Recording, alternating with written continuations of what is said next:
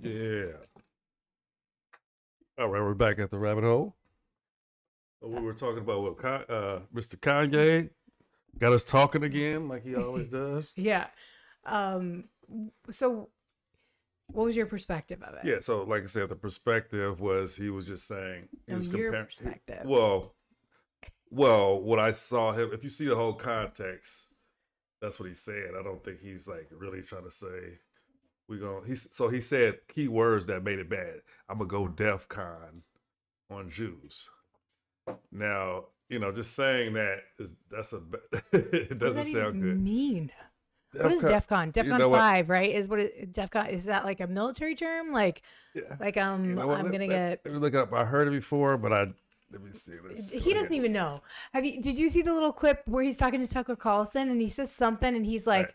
I don't know if he's seen me, but I know if I'm there, or I don't know if I saw him, but I know he'll see me or something like that. And then he goes, I don't know what that means, but it just sounded good. Like he literally broke down a Tucker Carlson, like said that. He was like, I don't know what that means, but it just sounded good. And Tucker starts laughing. He's at his butt. Like they both start laughing. Right. And I'm like, that's 100% who he is. Right. He's like, it's just like something that maybe he's heard in the, so Right. he probably doesn't even know what DEF CON means. So DEF CON, the Defense Readiness Condition, is an alert state used by the United States Armed Forces. So I think you know about what that so is. it's like, But it's still, yeah, it's kind of like during 9/11, it would be like what was it, the orange or the red, whatever the tiers were that were like, I just remember being in the city and then being like, we're on orange alert. Huh. So it's kind of like that, like the highest Defense alert. readiness condition. I guess so. Just he's Oh ready. my God. He didn't even know what he was saying. Are we What do you mean? just straight up? That's him talking out of his face and not understanding what he's actually saying, which is 100% why he's here. He's landed himself in all of this boiling water. Right. Because I guarantee you, he does not know that he's basically. I mean, if you think about it, he said he was going to go DEF CON on the Jewish community, as if they're the biggest threat. So the connotation there is him saying they're the biggest threat on the Jew. Well, okay, but he's saying the Jewish people that's in power. So it still makes sense, you know. So he's saying it's going. He's not saying those specific people though. He's equating it to a in context. group, like to a religious. Again. Well, in context, he's just saying they're controlling our stuff. Right. There's Jews in those places. It's not like every Jew is controlling, but and he also said once a person that's Jewish do good, they say the whole community is good. Yes. And in the black community, it'll be like that one person's good, but if you do bad, all black people bad. So weird kind of concepts he's throwing out there. No, I understand where he's going with that. Yeah, really yeah. Like super he negative, did not mean DEF CON then, and he needs to come out and say that, and he never will, which is the problem, because it sounds like he's basically saying they're the biggest threat when he says something like that. But what he really means is we need to rise up to their level. We need, as a black community, we need to take a page out of their book, and we need to. He's basically saying, I want to beat them at their own game, is what he's saying. In general. Instead of like, we need to look at them as the biggest threat, which is that verbiage. There's a difference. By saying that there's word. a healthy competition, and there's a dangerous, it's also dangerous separation, yeah, right? and it's also just attention getting. It sounds great. DEF CON, what is that? It sounds like something it's him out trying there. to be salacious. And now we know what DEF CON means. Right. Yeah. I bet you anything he has not looked it up. And I bet you I'm he sure hasn't he knows. I'm sure he did. I mean, it's a term used to say, I'm sure it's just a term you use when you say, I'm going to go bad on somebody, or I don't care no more. Because it sounds good. It sounds good, but the actual meaning of it is different. Defensive alert. I mean, you can right. use it. Yeah. It's a threat. It's a threat. That's fine. Yeah, that's what I'm saying. I don't think it's necessary. And I don't think he meant it as a threat. Yeah, but it absolutely is what it means. Right. But I don't think he meant it as a threat. I think that was ignorance. That's what I'm saying. I don't think he meant it. I just he made his own definition. Put it that way. Yeah. Like he does in a lot of words. A lot of people. I mean, in a way, we need somebody. We need somebody reckless like this to help us muddy the waters in a okay. And what I mean by that is we're too literal in this world that we live in right now. Everybody wants to, and everybody is literal in their own definitions. What it means to them is what it is, right? Instead of just taking that person and the context and knowing that individual and their intentions and just sort of understanding where they're coming from, as opposed to this is where I'm coming from and this is 100% like what it was. Do you know what I'm saying? I don't think that what he does is healthy. I don't think it's healthy for him. And so I'll say that right up front. But I do think that in our world right now, we're too black and white. And there is a lot of gray in this world. Right. Yeah, there's a lot of gray.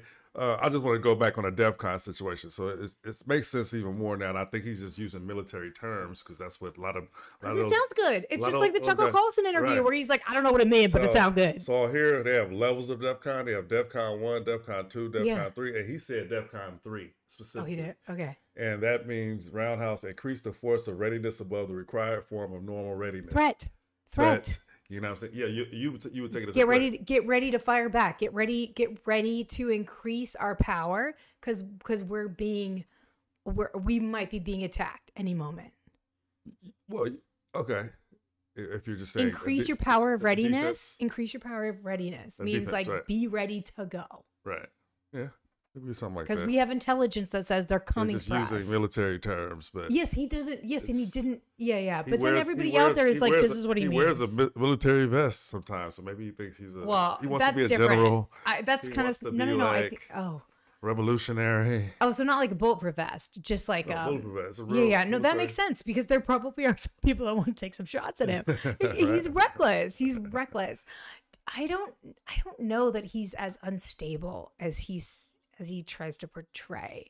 I think he's just impulsive. Like Donald Trump. I don't know if impulsive also equates to like some sort of psychosis. I'm not saying that he doesn't have mental issues. I think we all do. Mm-hmm. I think that okay, here's the thing. I'm a fan. I'm a fan, and it's really hard for me not to be. Of the music. No. Oh. Like I feel like I have probably way too much compassion and understanding for him when he speaks, because there are certain things that he says, and I'm just like, you are insane, you are reckless, and then he says something right after it, and I'm like, you make sense. I'm like, I see his brain in a way that I and maybe it's just me rationalizing that madness, but if I was to just dive into one of his conversations and sort of transcribe it, I don't know what the word, but like with my understanding of him as a person and an artist and all of these things, and also the limited knowledge he's intelligent, but he's not that intelligent. So there are certain things that and I'm not saying he's definitely an intelligent person, but he's not. When he says certain things, you got to give him leeway because he says them. There's multiple intelligence, and his emotional intelligence, I don't think is good. Right. Yeah. Okay. So that's probably it's very low on the spectrum on that Thank part. You. You can't.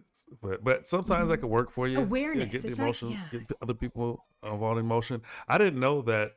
When he had that gospel album, he had the top 8 gospel songs on the chart. Which one? That time. I don't know. I thought it was. I'm guessing it's from his album, or he actually had a whole gospel album. I think it might be from his album, and they just put it in the gospel charts. Let's see. There's that one like "Take What You Want from Me." What is that song? Because I freaking loved that one. Jail Tonight. Yeah. Marilyn Manson, and I guess it's going to jail tonight. Gospel. But they all sound like gospel. Kanye gospel album. Jesus is King. So yeah, I actually didn't hear that album because I think it was all gospel. I was like, okay, but we should listen to it and do a whole review next time. To have 8 songs on the gospel charts, You know, I guess, I mean, he's famous. It's Kanye, so all kind of people are listening to it that would never listen to a gospel album. You know what I mean? When So you're you gonna sent get me that link the other day of him going live with the Aloe guy on Drink Champs. Mhm. So do you know what Aloe is? I was trying to I was Aloe. So ALO is a clothing brand that is now, because all these other clothing brands are dropping him, they're really taking a chance. Oh, yeah. I wouldn't do it. I gotta be honest. Like, if I was a clothing brand like Aloe, who really needs, I mean, it's probably genius. It honestly, at the end of the day, will probably end up being genius because they've been around forever and they sort of need a rebranding. They have the White Lives Matter shirts now on ILO. Oh my God. I don't think that's the chance they need to be making. But yes, that is sort of who's wearing that, really? I just to be honest, the fact, I'm sure she handed it to him and he just put it on. You know who I want to know? I want to know how these with like white wing extremists, or white wing people that all lives matter talk and all that. How do they feel about Kanye? Really, like he took over a company, the right wing company, and all that. Like, do they? Which one? Are they probably mad a little bit? You know what I mean? Maybe they'll stop. Are you talking about Aloe? No, it was an actual media company. It's like a media company. I'm not sure. Let me look that up. He just bought it. It must be Aloe then. That's it's a clothing brand? company. No. Oh. Oh yeah, no, they're not gonna like that. I'll tell you right now. What's that guy? Who was the guy with the KKK leader or whatever? He ain't liking that. It's called Parler. Parler is a white. It's an app. Conservative. Conversation app thing. App. Yeah. So he bought it. Yeah, Kanye did. Agrees to buy it. That's awesome. Wait, did he? So you see what I'm saying? Like, I think that's what is awesome. he doing? I cannot not be a fan. There are so the positives outweigh the negatives for me. For me personally, of course, it's his talent. I mean, they're just from day one. He has a way with lyrics. I'm a big lyric person, but also it's the way the lyrics fit in to the music too. And there's something about his abilities. Because he was a producer before. His production was great. His creativity, being himself, you know what I mean? When his new album came out and Drake's dropped his like kind of at the same time, and there was that big competition of who's better, it was like hands down for me. And I didn't even love every single song, but I loved the one, like the 5 that I did like enough to be like, and I'm a big Drake fan too, but none of those really hit me the same way.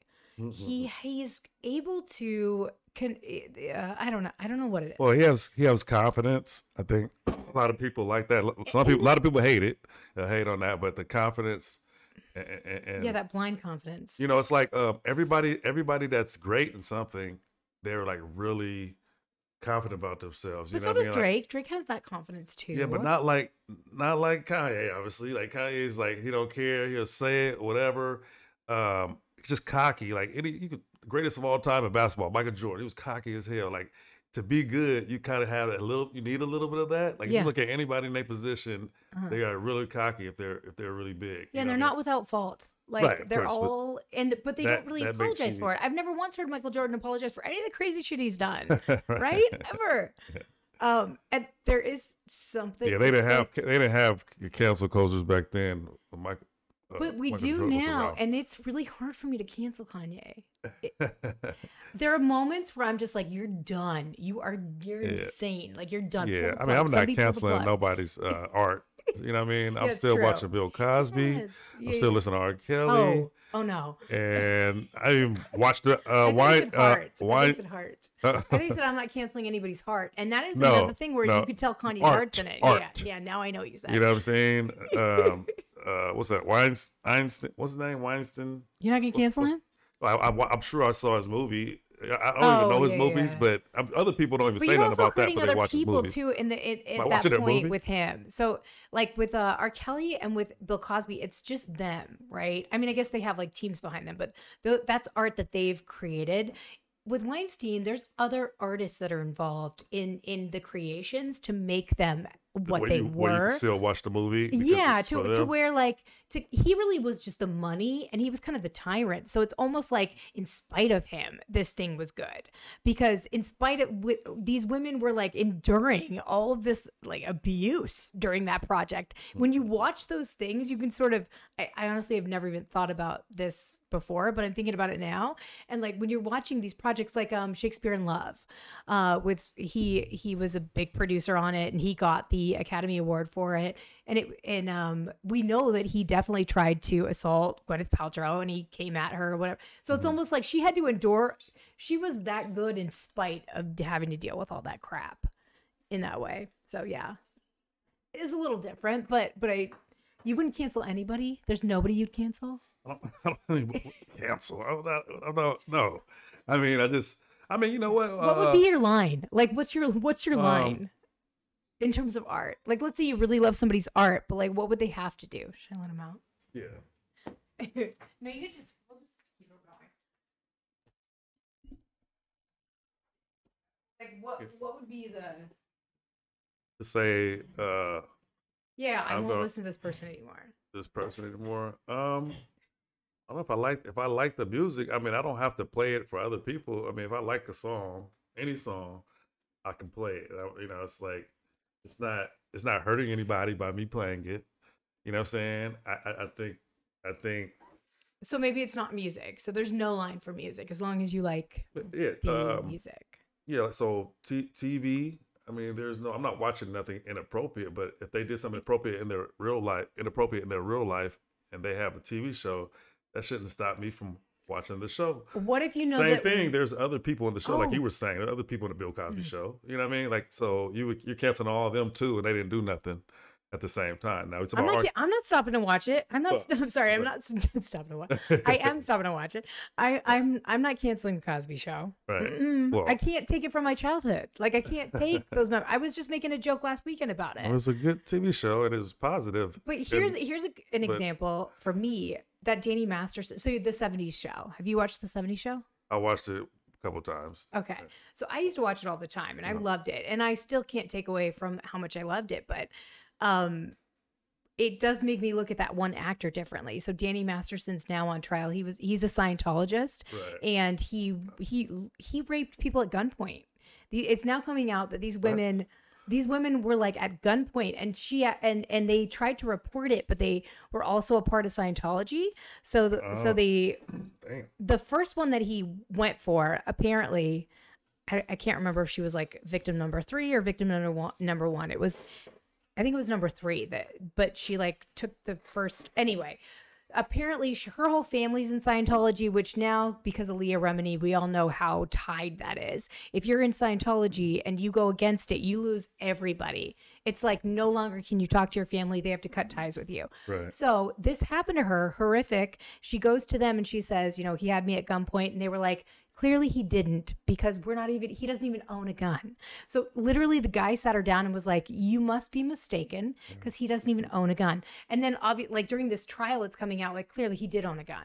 And so so she was trying to do it the right way, going to Scientology. How do I report this? Because it did happen and I can't deny it, but I want to go through the church and I want to do it right. They basically told her to go to the police, report it without saying rape, and just, I don't even know what their reason, what they told her to say. I didn't watch, but she couldn't use the word rape. She couldn't say that he used a gun. They took all of the validity out of it so that she basically just looked like a mad woman. Right? Yeah, like that's what it who didn't get what she wanted out of it. Right. And then they were like, you can report that. And she did go and do what they said. But of course, nothing came of it because they took all of the validity out of it. They took all of her truth out of it. And so now on the stand, she's able to actually say everything. But I don't know if she lost her family. I don't know if they're still in Scientology and she just realized. A whole bunch of stories like that and the Scientology stuff. It's crazy. I was like, oh, it's a cult. I mean, like, those cults that's really. But I can't look at guy. anything he did in the same way. Yeah. The show is still funny to me, but like if I see that actor, it does change his talent for me, because it does. It like, Really? Yeah, like if he was in a really good movie, I mean, honestly, he wasn't that great of an actor anyway. Let's be honest. He was sort of a throwaway character. Right. Like he honestly was out of all the whole. It was almost like if he was like a real actor, he'd be like, "Yeah, he's a real actor in real life too," because I could never see that in him. Wow, he really did that. He on a gun. What? He's a good actor. You're like talking me into like him. never canceling anybody. I mean, honestly, put it this way. I'm gonna say this. I think watching the movie Dahmer is worse than listening to R. Kelly music. Just for what it can do. Like if I'm listening to R. Kelly, it can't do it. What is it doing? Supporting the movie Dahmer first is making the families distraught or whatever. And same thing with listening to his it's music. one of this crazy person that's probably gonna try to do Dahmer stuff. No, I'm saying I'm not hurting. You don't think there's a guy that's gonna go pee on a 14-year-old? No, pee on an 18-year-old, especially of age. Oh my God, there was something on Instagram recently about this girl. They were like, "What's the craziest thing you've done?" And she was like, "So this guy hit me." Did you see that? No. What she said? What did she say? She was like, this guy over the summer wanted me to be his, like, wanted to be my sugar daddy, and he wanted me to come over and pee on him. Oh, okay. And he was going to pay me 10 grand. And so I did it, and I got the 10 grand. And then I went to college the next semester, and he was my teacher. And he was the teacher of the class. She just like, this guy stopped her on the street and was asking, and she came out with that story. I bet you she got an A. Yeah. Bet you. That's comeback. Like, so did you ace that class? Right. Like, you better. Right. But the Dahmer thing, on Instagram, all the families have been like re-victimized and all this. Right. The fact that there's like other shows now, like other, Dahmer and I'm like, you know what? now. I kind of agree now. Because I was sort of going crazy on it now. Like, like just let it all out. Yeah, like Dahmer Jr. It's like like a musical now. Right, like he's gonna come out with Dahmer the musical. And that's what I'm saying. There's somebody. I'm not saying everybody, but there's somebody out there like I want to die like that. I'll be the man forever. I do something crazy and kill some people, and I'll have movies about me. Well, I think how it starts is I don't have any friends. I feel like I'm him. I've wanted to taste people before, right? It's the relation to who he is as a whatever, like lost soul in society. There's crazy people out there that's holding it back, I'm sure. But yeah, I mean, I'm sure if we didn't have cameras everywhere too, it'll be really worse right now. But like back in the days, 80s, there was a lot of crazy killings that nobody ever found out about because they couldn't track people. They didn't have like DNA testing. So imagine what people I heard a statistic about serial killers, and I don't know if it was just LA, but it was like I think it was the United States. Our police force or whatever, like